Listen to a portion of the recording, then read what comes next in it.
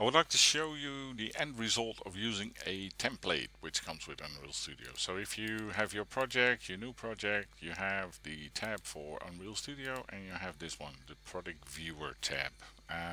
It is a default template and the template has some built-in functionality and you can extend on the functionality. You can of course replace the model and everything else, and I want to show you the end result I got. I will show you how to do it and how to add stuff and so on in a later tutorial. But first let's look at this one, what I did. So I did it already, so here it is.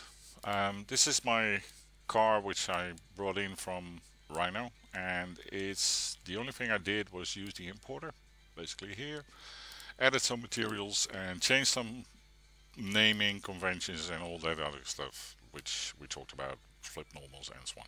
So now if I press play, this template kicks in. So all this functionality you will see now has been made available for you by the people from Unreal. So if you press start, you see what happens. This is zoom in, zoom out is of course functionality. You can highlight stuff, you can put a marker, and that marker will then be the center of rotation for things. By pressing your middle mouse button you will zoom into the selected area and lots of more stuff. So interactivity, full interactivity on your desktop. Now the funny thing is, or the nice thing is, if you press your spacebar you will get a X-ray mode as well. So you can apply X-ray to the objects. So here you go, for instance. And in this way you can isolate parts or highlight parts or whatever you want to in this built-in functionality. I added some functionality myself, which is now hidden under key F12. So there you go. And now I can change the color of the car on the fly. So I can make it blue, yellow, red, black, and so on. So this is what I can do. So I added this myself. And if you now want to do a desktop experience, you just need to package the project in Windows format, 64-bit for instance. I did that as well, so let me launch that.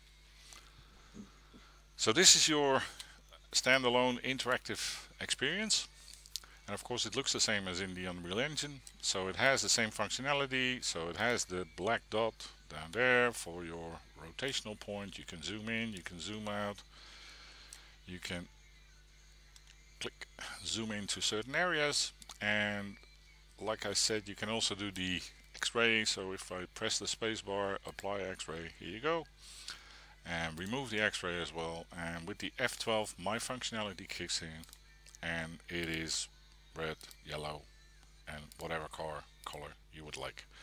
So this is what I've been doing. I'll start showing you how you do it, but it's really simple to set it all up because most of the work has been done, and you can find tutorials in the studio, learning material as well, on how to set up these kind of things like the color controls, which I can make go away by pressing F12 again.